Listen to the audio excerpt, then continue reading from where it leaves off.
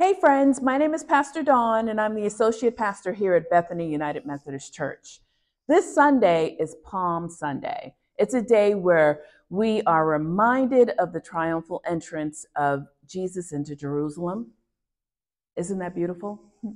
Celebrated by the crowds waving palm branches and shouting, Hosanna!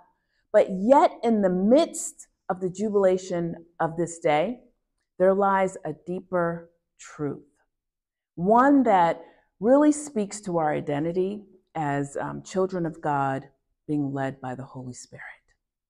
So I invite you to join us this Sunday as we continue our sermon series, Growing in Friendship with God, as we dig deeper into embracing our identity as children of God being led by the Holy Spirit. See you Sunday.